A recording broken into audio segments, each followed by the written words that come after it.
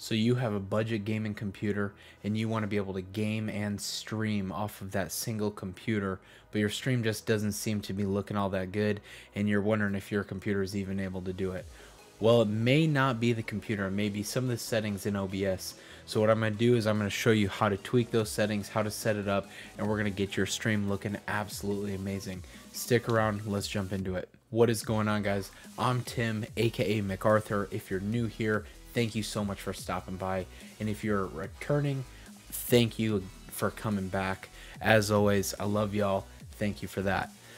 So I've been getting a lot of questions on what my stream settings are in Streamlabs OBS, because if you've never checked out my stream, I do pride myself on the fact that it looks nice. It's a well put together stream, and anytime I get compliments on it, it just makes my day, and I'm always working towards making it look better and all around just a better environment. If you haven't, go check out that link, will be down below, to my Twitch. I stream every Tuesday, Thursday, and Saturday, so go check that out. I appreciate that. Let's jump into Streamlabs OBS here. Without any further ado, let's get into these settings. Let's get your stream looking right. Alright guys, so the first thing we're going to do here, let's open up Streamlabs OBS. I do choose to use Streamlabs OBS. I just like the interface of it. All these settings should transfer over though to regular OBS. So, but if you're using Streamlabs OBS, this will be pretty simple to follow along with. Just so you guys know, I do stream off just one computer, and it is considered a budget build.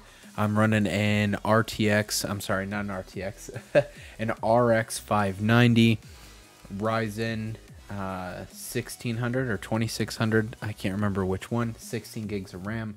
Nothing crazy. At the time, about a year ago, you could build this computer for probably $600 to $800, depending on what type of components you went with. So the proof is in the pudding. These settings work. You apply these, and I promise you, your stream will just be looking absolutely immaculate. So first thing we're going to do, let's jump into the settings here, and we're going to go right down the list. So under general, there's not really much you're going to have to change in here, except for some just kind of quality of life stuff. So you have confirmed stream title before going live. This way you don't go live and you're dealing with an old title or whatever. Other than that, there's really nothing else that you need to worry about. This stuff is defaulted source alignment, so that's when you're setting up your overlays and your camera and stuff like that. It allows it to kind of snap into place, so you can have these checked. Moving down here into stream, again, this is going to be pretty self-explanatory. You have, so I stream on Twitch, just like I said, so I have my Twitch account linked up here. I don't stream on Facebook and I don't stream on YouTube, but if I wanted to, I could connect those right there. We'll jump down here to output, and in here you have a couple different options for output mode. You have advanced or simple. You're going to want to go to advanced to get to some of these options. And then in here, if you plan on doing any sort of recording, you can go into recording here and set up where you want your recordings to go and what format they're in, stuff like that. But we're going to focus on streaming for right now, so we're going to go back to streaming. Under audio tracks, I just keep it at 1. Encoder for the stream itself, because I don't have an RTX card. I'm running an AMD card. I do have the encoder as software X264. Now, if you have an RTX card and you're running a 2060, 2070, 2080, 2070 Super, whatever, the 1060 with the new NVENC encoder, you're going to want to make sure that you're using the H264 NVENC encoder, and then in parentheses here it will say new. Basically, that's just allowing the graphics card to do the encoding for the stream and not your processor. So it's taking some of the load off of your processor. So like I said, if you have an RTX card, make sure that you use that NVENC H264 NVENC encoder. And if you're using an AMD card like myself, choose the software X264. Trust me. And for streaming service encoder settings, you're going to want to check that. Now moving down here to your bit rate, I have gigabit internet, so I get 940 megs down, 940 megs up, so I could max it out to 6500, and I have done that. The only issue with that is that when you raise that bitrate up super high, you're cutting out your mobile viewers. So if they're watching on a phone or tablet, that kind of thing, they're using a Twitch app. I've noticed that when my bitrate when I set my bitrate over 5500, it seems like 5000, 5500, and definitely 6000 or 6500, they're constantly having to buffer. So I cut it back down to 4500, which is still a super high bitrate. Now keep in mind too, your bitrate may not be able to run at 4500. That's going to totally depend on your internet speed. So do a speed test, figure out what your upload speed is, and set your bitrate accordingly.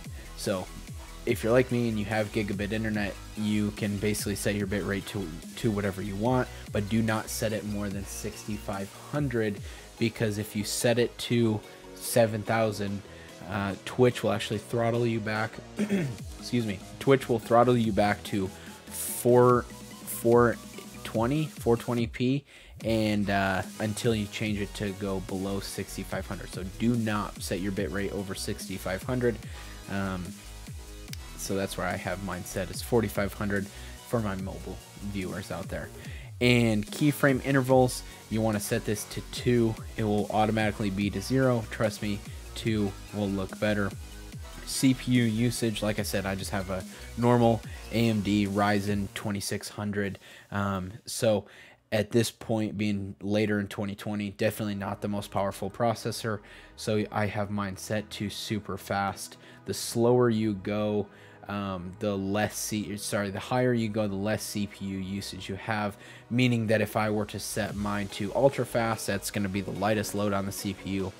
That being said, the AMD processors can definitely handle quite a bit, but I have mine set to super fast. If you have a newer higher end processor, you can probably crank this up, go to fast or faster, stuff like that. You don't really want to go any lower than fast though. And profile, none. Tune, none. You don't need to worry about the X264 option. Now we'll move down here into audio. Again, all this stuff is going to basically just be defaulted. It will default to 48 kilohertz. I'm going to keep that there. Channels, stereo, and then whatever your audio input is. For mine, I have the Wavelink microphone. I did a video on that, so I have my Wavelink stream and then my Wavelink microphone, so I can set all those sweet filters in there. Come down here into video. Now this is where you're going to set the resolution for your stream. So I do game in 1080p, so that's what this is saying is the base canvas. So the game is being taken in at 1080p, and then I'm outputting it in 1600 by 900 or 900p. So it's a nice happy medium between 720 and 1080. Keep in mind, if you're not affiliated on Twitch, you won't be able to stream higher than 720p until you hit affiliate, and then after that you can stream in either 900p or 1080. Tim the Tatman streams in 900p, and you can't tell. I mean, the screen that people are watching you on, they're taking up, you're taking up a smaller portion of their screen when they're watching your streams. So 900p seems to be a good happy medium where I'm not absolutely destroying my computer and making it work super, super hard, but I'm also putting out a nice clear stream that is a little bit better than 720p. So, and if you do that, if you set it to 1600 by 900 and you are still dropping frames, then cut it down to 720. There's no issues with 720. A lot of my friends stream in 720p, and you can hardly tell, especially if your viewers are watching on, like I said, a phone or tablet or something like that. Downscale filter. So this is the bicubic. I have mine set to bicubic sharpened scale 16 samples. So it takes 16 samples. So I have that set there. And then down here, this is where you're going to set the frame rate of your stream. You want to set it to 60. That's ideal. However, If again, if you've cranked it down to 720p and you notice that you're still dropping frames and you average into the 50s, drop it down to 48 frames per second. And again, it's going to be kind of hard to notice that. You'll know that you're streaming in 48 frames a second, but I would almost guarantee that most people will not even notice unless you're playing a super fast-paced game. I know that's really going to be the meat and potatoes of the settings there. Moving down, you have hotkeys, so you can set hotkeys to like mute something, stop recording, go live, save replay, stuff like that. I don't have any of these set. I do have a Stream Deck that I use, but this is where you can kind of make hotkeys if you don't have a Stream Deck. Coming down here into advanced, this is where you're going to find the color format for your video and that kind of thing. I've never really messed with this. All this stuff will be default, but if for some reason you've gotten lost in the sauce and your settings are totally messed up, here are kind of the default settings if you need to switch back to these. You have audio, just keep that to default, and then recording. Like I said, you really should not need to change any of these unless you've just been losing your mind trying to get everything to look right and you've changed a bunch of settings. So here's kind of a screenshot of these if you need to revert them back to default. And in here you have your notification, so you can set it so if I drop more than 25% of my frames, it'll give me notification that, hey, your stream is running like crap. Other than that, all this other stuff is just appearance. So I run it in night mode. You can switch it over to day mode, which is way too bright. I don't know how people run it in day mode, so I'm a night mode kind of guy. So you can change that. And then the chat text size, if you have a hard time seeing your chat, you can make your chat big, that kind of thing. So there you have it, guys. There's a pretty simple setting breakdown. Now, if you have any questions and your setup is a little bit different than mine, or you've set your settings to mine and it just seems to still not be working, leave me a comment down below. I pride myself on answering every single comment, and I answer them as quick as I can.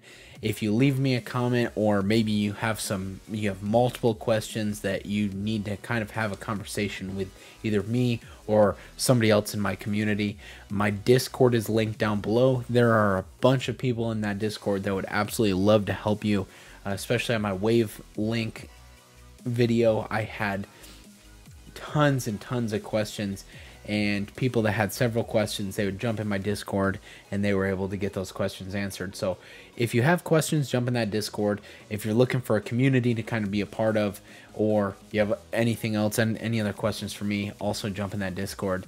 But leave me a comment. I pride myself on answering those and answering them very quickly.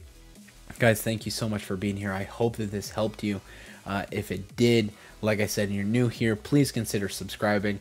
Please consider hitting that thumbs up button. That really helps me out. And hopefully I'll see y'all on my streams. I stream every Tuesday, Thursday, and Saturday. And I am probably the most aggressively average player in North America. So come see me. Come say hi. I love y'all. See ya.